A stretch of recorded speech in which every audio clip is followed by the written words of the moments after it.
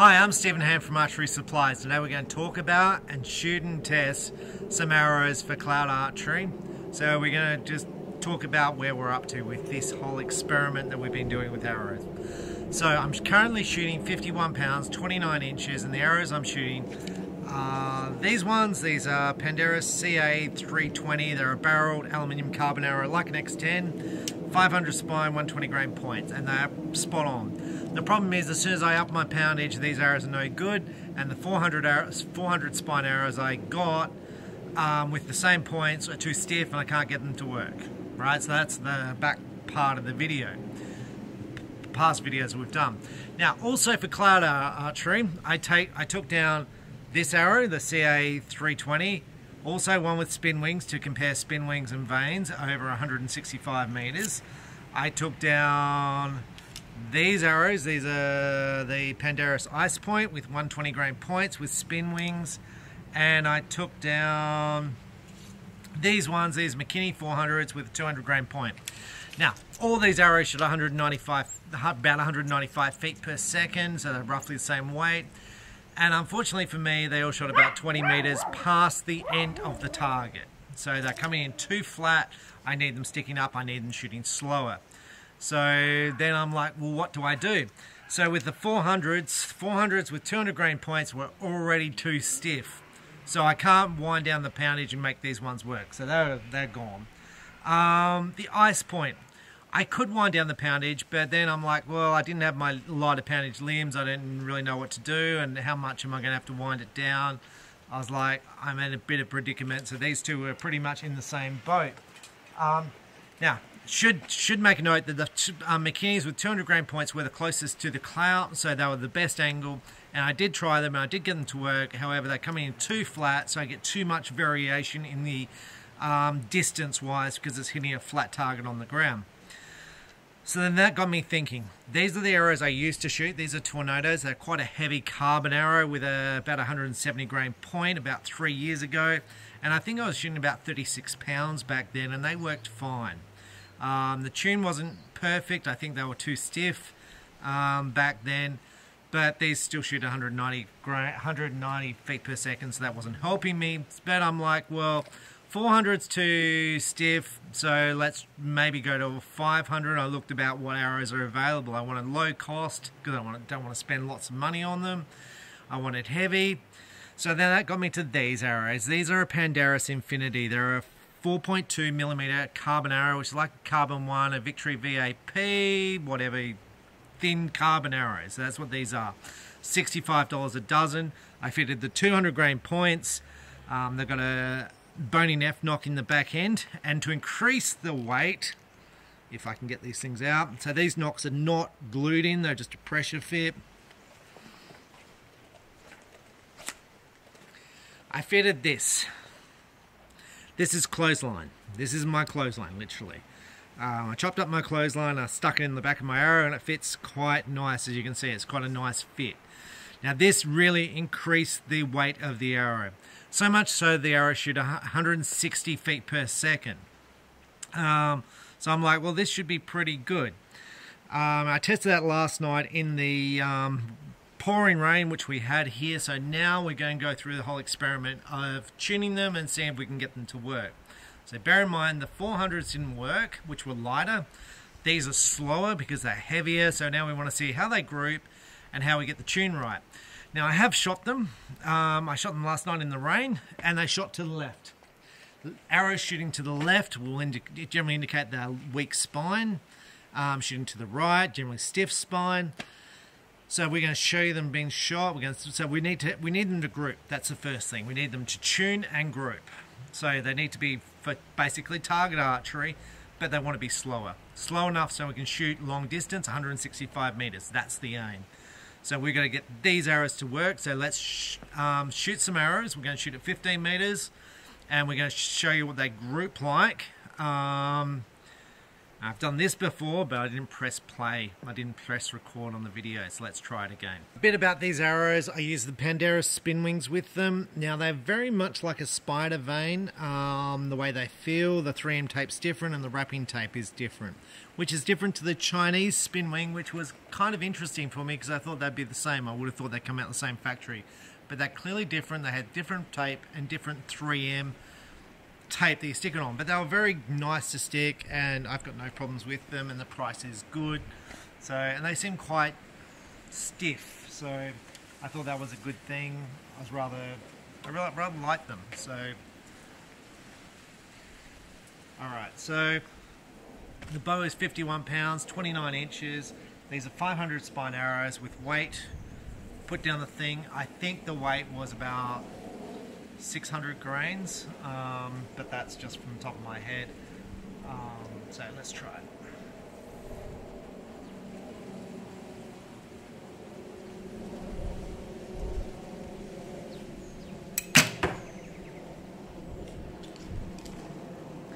Now, if you shoot a light poundage, say one of the options would be to shoot a light poundage bow, and the arrows can drop in and you don't have to worry about any of this stuff.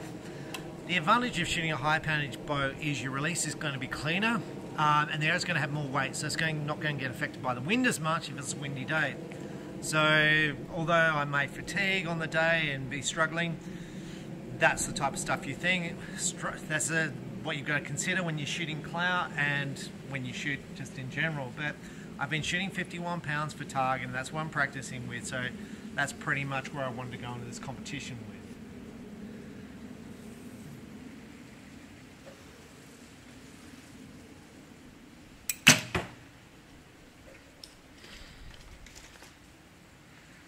We'll just shoot one more so you can see the group.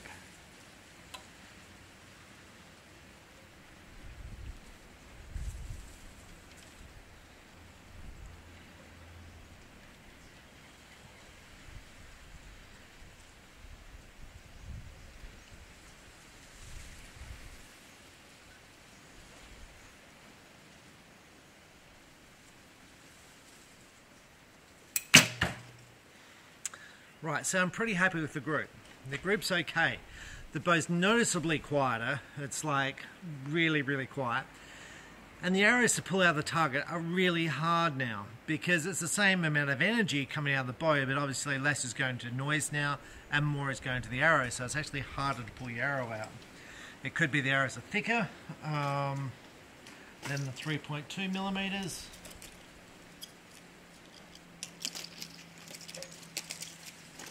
Okay, so this is the bear shaft. Now when you shoot a bear shaft arrow, if it shoots to the left, the arrow is too stiff. If it shoots to the right, the arrow is too weak. Now to fix it up, you can move your plunger in and out, or you can change the poundage of your bow, or you can change your point weight, which we've already been experimenting with. So let's just show you how this one shoots.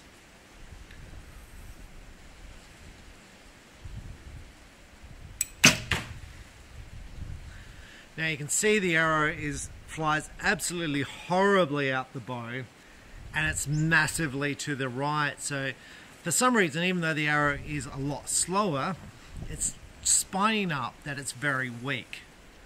So let's just go and show you that. Right, look at the angle of the bear shaft. It's hitting the bow at 90 degrees. It's like terrible. One of the spin wheels came off. Like it's horrible. It's high and it's way out. So you've got a couple of options here. If this is the one bow you have, you could move the plunger button this way to the left. You can increase the tension of the plunger button, which has the same effect of moving to the left to try and bring this in and out.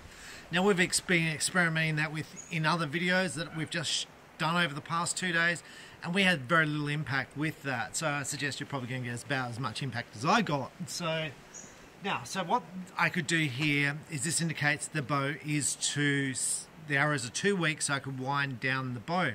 Now remember, when you wind down a bow, you've only got so much adjustment to do, and I don't really want to play with my plunger tension and all that sort of stuff because this is my target bow.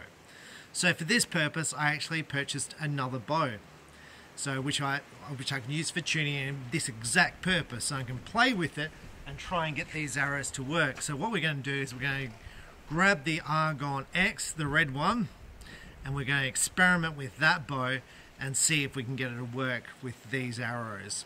So fingers crossed. It's so hard to get a recurve to shoot right when people go, oh look, it's just this and that. It's not that easy, and people go, yes it is. You probably just got really, really lucky that the shop gave you the arrows and they, you know, were like, this worked for me and it will work for you. But there's a huge chance you're going to have the problems I've been having in getting it to work. And so, like, if I just had 450s with the right, you know, 120 grain point, I'd be in the money. The problem is I need these arrows heavier, so now it's created more issues for me. So let's set up the red Argon X and see how we go. Okay, so I've got the red riser. Now I had a set of 42-pound limbs because I've been moving up in poundage, and I keep my old limbs just in case I like have some tuning issues and all that. So I've sold off my 40-pound limbs, but I've still got 42 and 44. The 42-pound limbs are on my fingers 49 pounds. So it's basically the same setup, just a different riser and a set of 42-pound limbs. 49 pounds in the fingers, 29 inches, 500 spine arrows. Now I have shot these. I just shot it before I'm shooting this video. The sights went to the right, which means they were stiffer for this bow because the poundage is less. 2 pounds left. So I've moved my sight in, which is a really good sign. So, and I'm also, the arrows were significantly lower on the target, and I mean, like, instead of hitting the gold, they hit the low red. So that's how much the 2 pounds, and it might be the bow setup or whatever it was, that's how much it made an effect.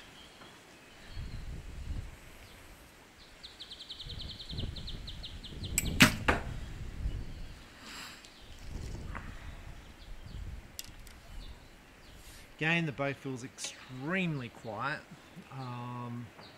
Now I don't have pins in these nocks because I'm shooting Clout, so I'm not going to need pins because I'm not going to Robin Hood the arrow.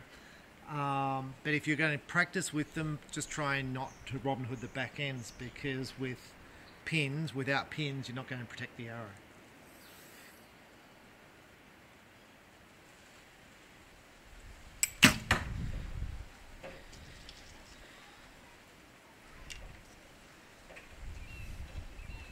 Now I did have a choice of getting a different riser rather than an Argon X, and there was some in the shop I wanted to try, but I thought, look, to get the same grip and the same feel of the bow, you best have the same setup. So basically this bow's to test with and the other bow's to shoot with.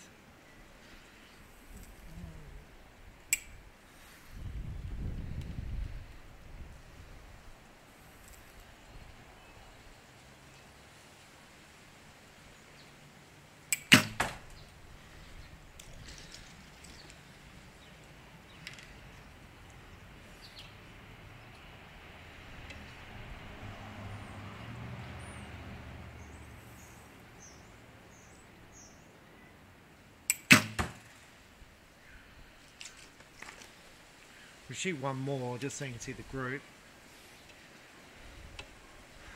My neighbour's cooking a barbecue. It smells so good. If you like meat. I clearly like meat, so.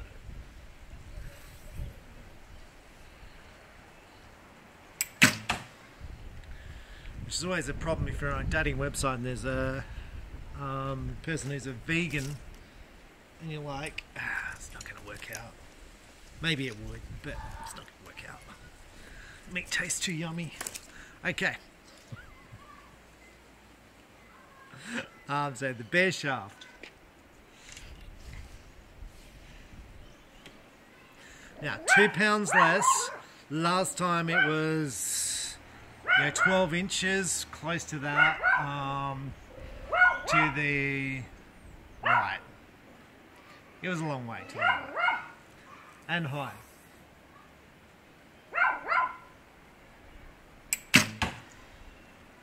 Alright, let's go and take a look. Okay, so despite the really weird angle that the bear shaft is, it's pretty much in line with the fletched arrows, and the fletched arrow grouping is pretty good. I'd be very, very happy shooting this group at 18 meters, and we're at about 15, so it's pretty much the same. So with that, I'm feeling very, very happy. So that's a really good, it's a really good thing. So now all I have to test is how these arrows land at 165 meters, and I'm on the money. It's taken me hours and hours to get to this spot, and I've still got to sight the bow in at 165 meters, sight in at 160 meters, sight in at 170 meters. So much time. Now, people are going to say, well, you own an archery shop, so it's easy for you. Okay. I'm going to say to you, if you're thinking about that sort of stuff, think about what your goals are. I've been working my butt off for 5 years to win this state competition. 5 years, I sit here every night shooting, and I've been pipped at the post by a person who shoots personal best, and I've shot personal best, and it's like, you know, good on him. It's like, well done, he's won, you know, 7 years in a row. But it's like you put so much time and effort in, and it's like, well, those arrows cost me $100. It cost me $50 worth of petrol to drive to the shoot on Sunday to shoot my Clout arrows, to find out they were too light. And it took me about 4 hours worth of my time to work out those arrows were traveling too fast. So, put into perspective about how much time and effort you put in and how badly you want to achieve your goal. Now, I may not achieve my goal. I might get beaten by someone else on the shooting line, someone who's put in no time. Completely possible. But the thing is, I've put in all this time and effort to make this work. It's like, what have I let slip so that I get there and I have not prepared? So you've got to go there and go, I've got the tools if something breaks, I've got it covered. I've got my sight settings in plaque, I've got my right clothes on, I've got liquids that I need in case I get dehydrated, foods in case my sugar levels drop. You've got to make sure you've got everything covered if you put the time in. If you put the time into a project, you want to see it successful. It's not about the $2 medal, which most times I don't even get when I win, because most times they don't have them. It's not about that. It's about, I put the time in to do well. I put as much time and as much effort as I could to do well, and I want to do well. So I'm going to say to you, if you're putting your time into archery or whatever you're putting your time in, put your time in to be successful. Have a plan, and this has taken me a lot longer than I thought it would to get to this point. Like, I got to the Clout and I was like, what do I do now? I literally sat there, I shot the 3-4 arrows, I was like, what do I do now? I'm like completely confused. And you don't want that. You want to have a plan and go, this is my plan of attack. So, anyway, I hope that's been useful. So now I've got to go and find a spot to shoot 165, which I did scope out after work today. So I found a spot to shoot 165 meters. So now I'll take this setup at some point in time and go and lob these arrows at 165 and see my noisy poodle. I've got no idea what she's barking at. She only barks if I'm on the video, because she thinks there's someone I'm talking to and she can't see them. Anyway, so now I've got to find a spot, go and shoot 165, make sure they hit an angle and get some sight settings either side. And then on Sunday, I'll probably go back to the club who's holding the Clout and have another practice and hopefully score some arrows and see what sort of score I shoot with these arrows.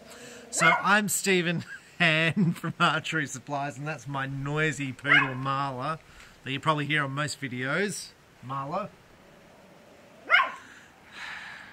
She's a girl. You know, boy dogs are not like that. They're not. I've had boys and I've had girls. That's girl dog. Anyway. Anyway, I'm Stephen Hand from Archery Supplies. Thanks for watching. Bye.